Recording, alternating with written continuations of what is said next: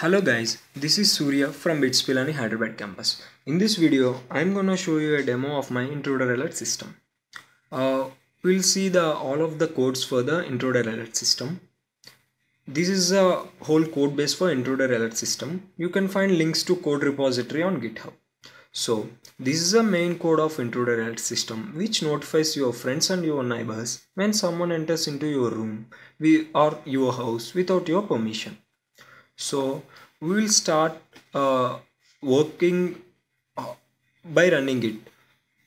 We need to change our directory to our same directory as our code. So changing it cd documents /1 cd github /face recognizer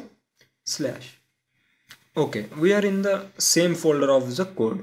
So we can now implement or run the code by using Python command. We'll do it as Python and name of the file. You need to know about the usage of the file. You can see it here.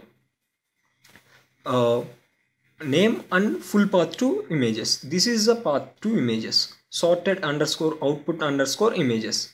This is the root path of the images. So we should give the root path of the images here. It is sorted _ you can check it here, output _ images. Yeah, this is the root path. So press enter. It is initializing the eigen face recognizer right now and training. Okay, it has completed and it took 6 seconds. So our system is up and running.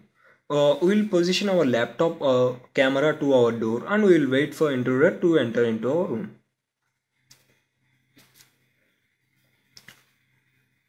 Okay, it is trying to detect. It started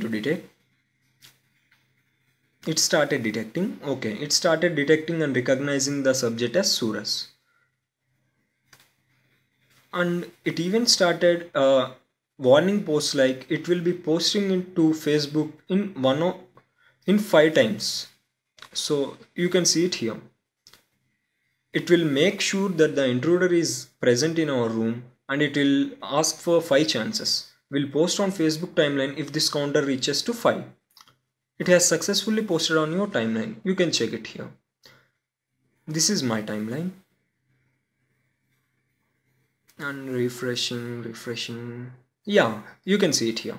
The message. Surya is not in his room and Suras enter into his room without permission. Yeah, that's it. Thank you.